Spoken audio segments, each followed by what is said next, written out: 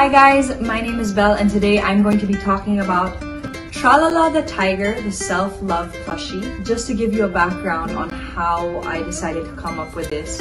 After I gave birth, I did go through postpartum and I went to seek help, and my therapist told me that I needed to constantly say affirmations to myself in front of the mirror.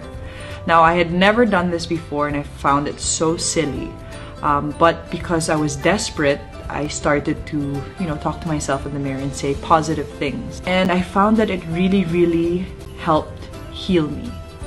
And with my journey, I learned that I needed to accept myself. And one thing that my therapist did tell me is you have to know that you're enough so that your son knows he is enough. And that really shook my belief system, because it's true that what we see, I guess, in our parents, we end up modeling them even if it's unconscious. So I wanted to change my way of thinking and speaking to myself and pass that on to my son. And we started doing affirmations. He was just a baby and everybody found it so silly, and it was like, why are you even saying those things to him? He's like 8 months or 6 months. So I decided to make a cartoon called Tralala. And in the cartoon, it talks about self-love and introducing self-love to children at a young age. And during the pandemic in March, we were locked up in the house for, several months. And I realized that my son was growing older and he wasn't anymore repeating what I would ask him to or do the affirmations with me. Instead, he would copy what his toys were saying. So I thought, why don't I create a toy so that he can repeat what the toy says?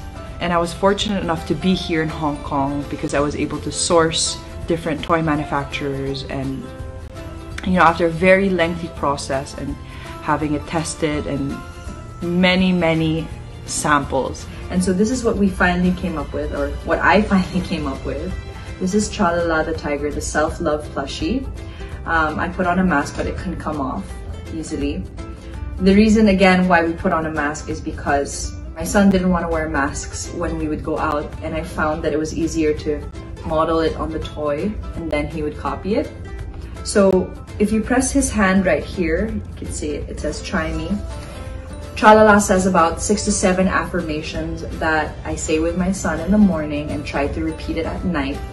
And we can listen to him now. I am beautiful. I am unique. I am smart. I am loved.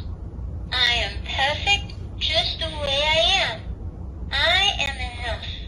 So those are positive affirmations, and what they do is basically your child or you hear them every day, and it's a gentle reminder to know that all the things that Tralala says, that you're beautiful, you're unique, your child is unique, you're perfect just the way you are, you're enough.